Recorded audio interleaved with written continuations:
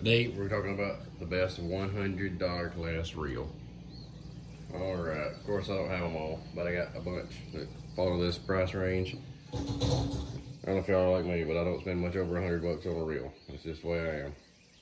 I also don't want a really cheap one, so I feel like this $100 class range really fits the bill really good. So what we have here, this is a 1-3 Fishing Origin. I have a Abu Garcia. This is just a Silver Max. This isn't a $100 reel. This is like a $50 reel. We got the Bass Pro Shop Pro Qualifier reel. This is a couple year model old. I've had these for, he's got a couple years worth on them, so we get some good data on them. Abu Garcia Revo X.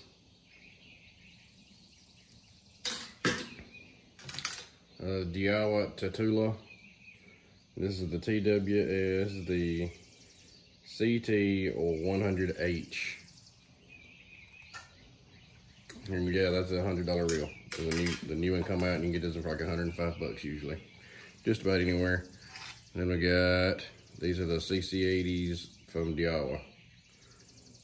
It's kind of a, it's ain't a $100 reel. This is more like a $80 reel. So we're gonna go through these. I'm gonna tell you what I like and don't like, which ones are worth it, etc. Better camera angle. All right. So $50. This is an okay reel. it doesn't cast great. It doesn't do anything great, but it doesn't suck. So one thing I do not like about this is, as far as doing maintenance on it, you really can't do much. You can take your tension cap off and you can throw a little bit of oil on your one side bearing, and that's it. And you can grease your, with all of them you can get to the 100 degrees, but as far as this side maintenance and the bearings on this side, you can't touch them. Can't get to them really unless they take it way apart. So I don't like that. That's all right. Okay, so this is the Pro Qualifier. I had two of these. One blew up, and this one survived. Also, the one that I blew up, I had hung. I was trying to pop it. And you pop your line, pop it loose, and it just started reeling backwards, and that's what I call blow up. They just start reeling backwards or something quits working. This is a pretty good rod, or a pretty good reel. Again, with this one, it's pretty difficult to get get apart. For maintenance, because I like to maintain. We talk about fish a lot, so these things get beat on pretty good, and we'll fish in the rain and everything else. So I like to get them where I can get them apart. So these right here, I've got 3 of these. This is the Abu Revo X. This is from Walmart. This is like $88, and I ain't destroyed one of these yet, and I have been rough on them. This right here is the workhorse of all my reels. That's why I got 3 of them. I love these things.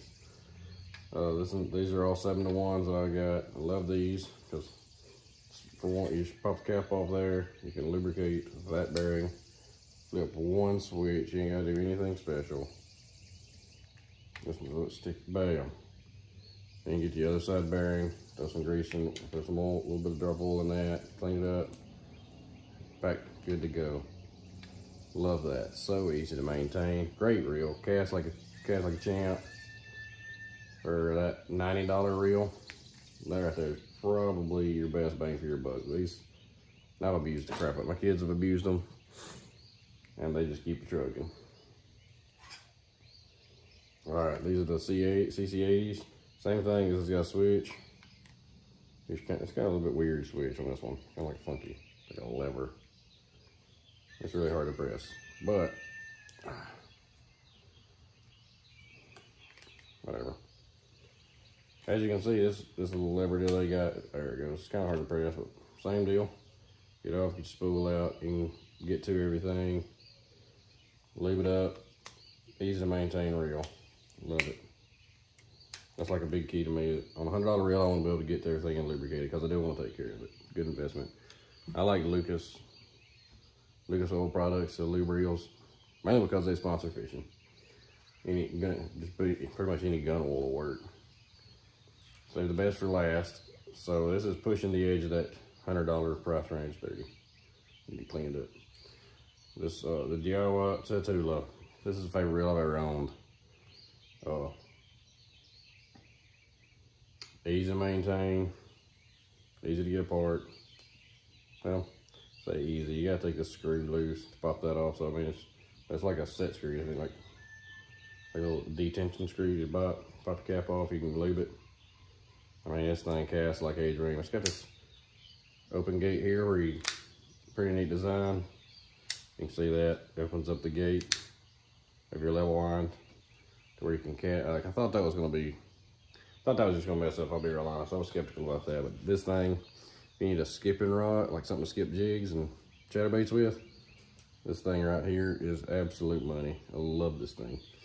This thing is so good that my daughter one time just picked this thing up and just went to cast it like a dang Zebco 33. Backlash, I mean, it just, you would think would be, you'd have to cut the line off. Like she did it like 4 times and I was just able to pull the line. There was nothing to getting that backlash out. Just pull it out, throw the line back in, ready to go. I mean, she tried to cast it like 4 times, just like a Zebco, just click throw, and like, it won't gas. And that kind of really impressed me with the makeup of this. It's very adjustable. It's a lot more adjustable than any of the previous reels. Those have your standard magnet tensions, and then your tensioner, and this is, the magnets on this is, like when you adjust the magnets on those, there's less adjustability in with these. These are just, when you turn it, more happens. Like it's more dramatic. You can tell it's just a better system. Great reel, love it. Drag's great on this thing. Like these, that's the only complaint on these. The drag on these, like, it comes loose easy. You're constantly cranking it down. Like, I know you're supposed to roll them all back. Nobody does that. And you're not using them, but I don't. Favorite, second favorite. All right, so the turd. This is Origin. I got this thing for 80 bucks. This is actually the second one. The first one, you got to where you set the hook and just start reeling backwards. Hadn't used it much. I mean, this is very lightly used reel. And sent it off. I was like, oh, we have just like a known problem. Blah blah blah. We'll fix it. It was very nice. I mean, and Monday to Friday, I had the thing back in my hand. So I give 1-3's turnaround and customer service at 10 out of 10 stars, but the product, I don't know. This is trash too. This is the second one they sent me back. I don't know if they fixed it or sent me another one. I'm not really sure what they did on that. But this does the exact same thing. I had no time in it. When I set the hook on the fish, started reeling backwards. Like, so it's just the turd.